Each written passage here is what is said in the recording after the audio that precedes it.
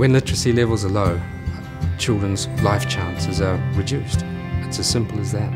The more that literacy level remains low, the less likely it is that children will come to grips with the curriculum and all the interesting things that they need to learn about in primary school and in high school and beyond.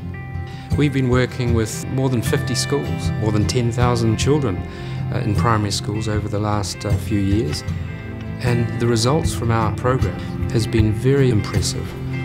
It's a very detailed, scientifically based program, but it's aimed at enabling the teachers to teach more effectively.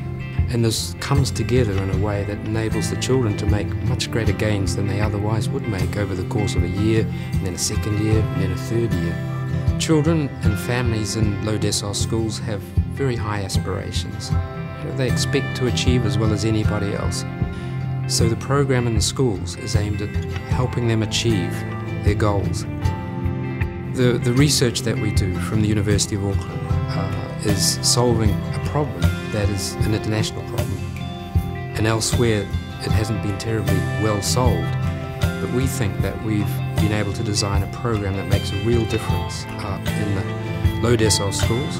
We've worked through the model with other schools in New Zealand as well, and we think that this can contribute to raising literacy levels, not just as it were the lowest literacy levels, but enable schools and their communities to achieve even higher literacy levels than we currently have. It is a great privilege to be a researcher at the University of Auckland and to be able to work with communities, low decile schools, in a way that will make a difference to them, and we're able to contribute to their dreams.